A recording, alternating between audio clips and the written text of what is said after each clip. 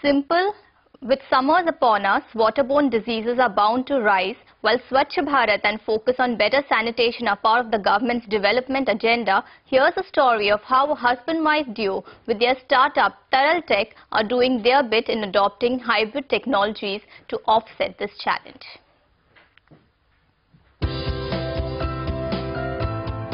Registered as a startup only earlier this year, Taraltec is trying to promote a game-changing technology that attacks the problem of microorganisms in water right at its root.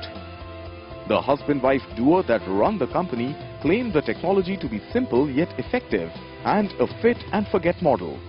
In rural places where the people really don't have anything, you need a solution for them, and for them, once you fit it, it should go on forever and should not be having any operating costs or any maintenance. So with that philosophy, when we started working, we came out with this particular thing. It's taken some time, and I think it will do a lot of good to a lot of people. Taraltec developed the reactor keeping in mind the socio-economic conditions of end users in India. The reactor does not require maintenance and requires no source of power for its operation. The conventional solution for doing a thing like this is probably boiling water, or adding a disinfectant chemical, or probably using a filter or a membrane or something like that.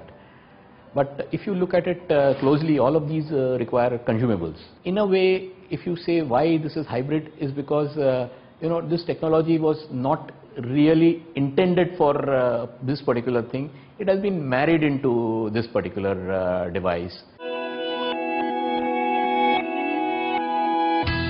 Biomimicry is what makes the Taraltec reactor indeed sustainable, environment-friendly and hybrid in its true essence.